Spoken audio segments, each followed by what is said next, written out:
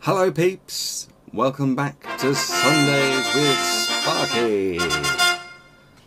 How's it going? I have had a pretty good week, I suppose. Not bad at all. I hope you have had a good week since I last spoke to you. I have been watching 3 movies this week. 3, count them. 3. But before we do that, my chair's broke. It's got to that time in its life when it just dies.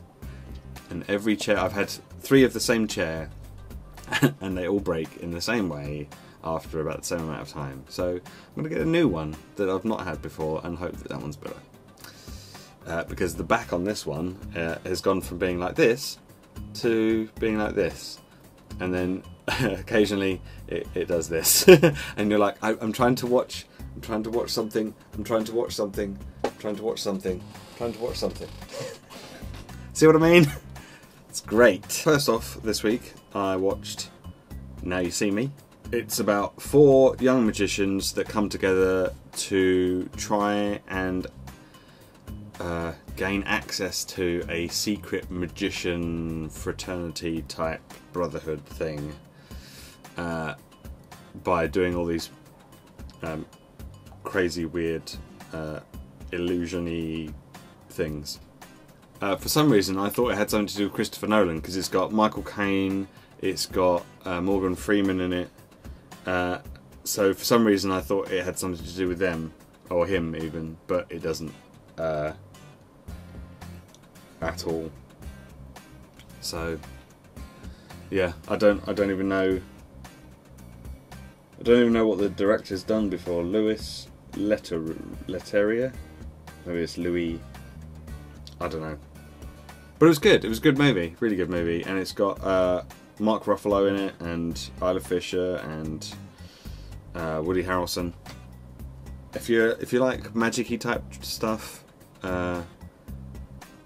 along with a good plot, you should check it out because it's great.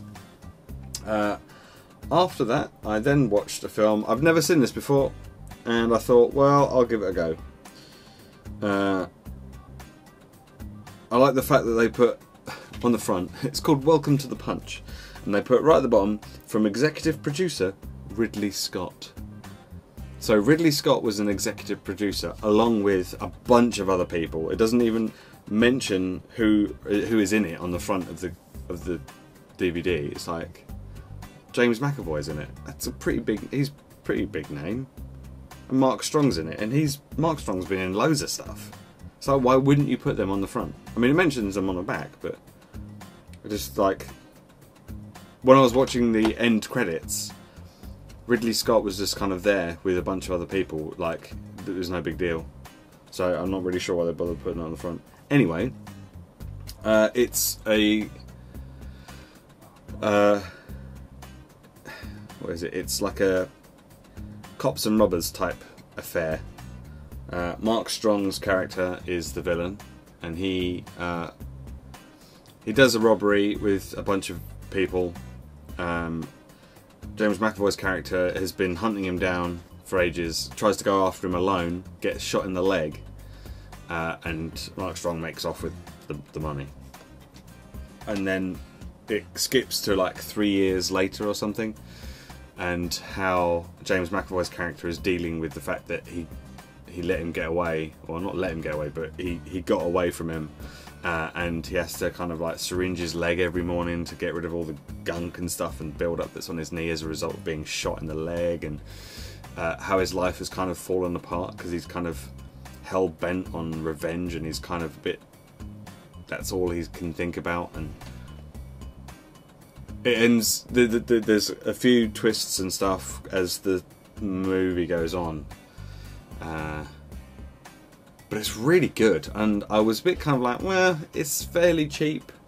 I think it was like, I think I picked it up for like £3. I thought, well, it's fairly cheap. I'll give it a go. I like James McAvoy, and I've seen Mark Strong in a few things, and I quite like Mark Strong, so let's give it a try. And it was actually really good. Really good. So if you haven't seen Welcome to the Punch, I would suggest you see it at some point, because it's worth seeing. And then finally, I watched this last night, and again, I'd not seen this before, and that's Gangster Squad. And this came out not that long ago. I think it was like the end of last year sometime, but I never went to see it at the cinema. It was one of those ones where I was like, I'm not sure. I really enjoyed it, but it's not anything new. If you've seen, let's think, if you've seen the movies Public Enemies and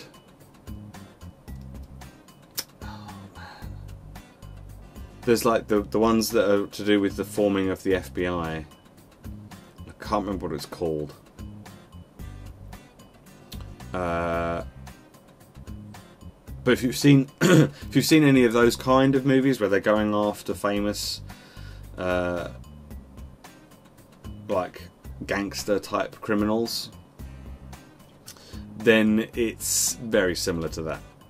There's nothing new as far as that sort of thing is concerned, because most of those movies are all set around the same time period, so they have the same weapons, they have the same technology, they usually have similar characters in, because most of them are guys that were in the Second World War that have come back and don't really know what else to do. And it's pretty much the same sort of thing, but it does it really well. It does it really, really well. Josh Brolin as is the lead cop, I suppose, is brilliant, and I haven't seen Sean Penn in something for years, but as Mickey Cohen, you kind of like to hate him. He's a good bad guy, if that makes sense. Like, you know that if you were if you were in the same room as him, you would not mess with him at all, because he was such a nasty piece of work. And Sean Penn does a great job of kind of delivering that to through the screen. Emma Stone she just brings that, because it's predominantly a male cast, because you've got male gangsters and male kind of police officers. And back then, in the sort of late 40s, early 50s era, you wouldn't really get many females involved with the police service. Certainly not as kind of out on the job, kind of walking the beat type officers anyway. You might get them working in the office, doing calls or whatever, but you wouldn't really get them out. How rude. You wouldn't really get them out on the beat. So, you know, you kind of need a little bit of female just representation, I suppose, in a movie like this. Just because the testosterone otherwise is just like, oh my god. And, Emma Stone. Oh, whew, oh boy. And for the ladies, obviously, you've got a bit of Ryan Gosling, being his cool, calm, collected self. It's only the second film I've ever seen Ryan Gosling in, and he actually talks a lot in this one. Well, more than he did in the last film that I saw him in anyway. But yeah, it's a great movie. As I say, I wasn't really sure about it when it first came out at the cinema. I was like, I'm not too sure. Nick Nolte's in it. I haven't seen Nick Nolte in anything since Tropic Thunder, and I swear his voice is just like gets more deep and gravelly as he gets older. It's like you can barely understand him sometimes, because it's so like he's actually got gravel in his throat when he talks. I don't know, it's crazy. So they're the movies I've watched. Next week I'm going to go to the cinema and I'm going to watch Chef with Jon Favreau. I think he's written it and directed it, and he's in it as well, amongst other people. I think John Leguizamo, I think that's how you pronounce it. Robert Downey Jr., Scarlett Johansson, I think they're both in it as well. And it's like a comedy thing. I don't know, but I follow Jon Favreau on Twitter, and he's been obviously promoting it via Twitter, sort of with little behind the scenes photos and vines and all that kind of stuff, which is pretty cool. And I thought, well, there's nothing else on the cinema that I want to see right now. And there's only 2 showings of this film. It's like Transformers has taken up the entire cinema, essentially. If you want to see Transformers, you can go pretty much whatever day you want, whatever time you want, and you'll be able to get a showing. And everything else has got like 1 or 2 showings. And it's sad because Age of Extinction is going to be terrible. I mean, I looked it up on RottenTomatoes.com, which is if you don't know, it's like a movie review site for just the general people that use it. So there's no official reviewers, so you don't really get so much bias. You won't get anyone getting bought off saying, here's lots of cash to review our movie, wink wink, nudge nudge, give it a good one. You know, you don't get any of that. It's just people that have been to see the movie and then they come on to Rotten Tomatoes and go, this movie was good, or this movie was bad. And then it gets a rating of percentage out of 100. And Transformers Age of Extinction on Rotten Tomatoes, when I last looked, had 17%. So, yeah. I'm not going to give my money to people who make bad movies. I think I've said that before. Transformers Age of Extinction, not interested. When Teenage Mutant Ninja Turtles comes out, again, I will not be going to see that, and I will not be giving my money to people who make bad movies. Simple as that. I mean, if you went to a restaurant and they made bad food, you wouldn't go to that restaurant again, would you? No, because that'd just be stupid. You'd be like, this movie, this food is not of the standard that I expect when I paid this amount of money. So you'd go somewhere else, or you'd eat something else. You wouldn't eat the same thing over and over again if it was bad. That's not necessarily a good analogy, but it's the only one I've got right now, so it'll have to do. Okay, so games. I finished The Witcher 2 this week, which was good. Possibly the longest credits in a game I've seen for a long time, and if you skip them, you don't get the very end cutscene. So I had to sit there and wait until the very end so I could get the cutscene. I really enjoyed The Witcher 2. The Witcher 1, I got bored. Like, I think I got like 2/3 of the way through and I just got bored. And the combat system wasn't very good. This one, The Witcher 2, combat was really hard. Like, really hard. Especially to begin with, because I think I might have accidentally skipped all the tutorials and stuff. So yeah, there was that. But I loved all the crafting stuff. I liked how everything worked. The only thing I didn't like was the dice games and the arm wrestling games, which I think I touched on last time. You can just get a mod and you win every time, and you don't have to worry about it, and it's a lot easier. It's one of those things that you kind of want to do to get the extra experience and stuff, but they're so frustrating and so kind of random that it just slows you down, and it's just not fun. So yeah, so that's why I got the mod. But yes, I highly recommend it. It's a beautiful game. The story's great. The characters are really good. The voice acting's good.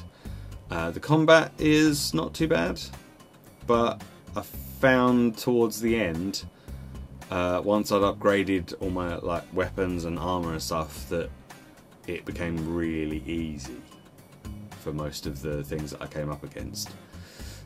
Especially like the human type characters.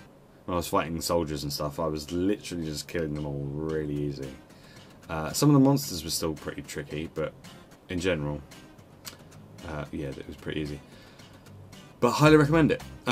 So, what else have I been playing? I reinstalled Borderlands 2, because even though I haven't played it for about 9 months, I still quite enjoy it. And a friend of mine is playing it.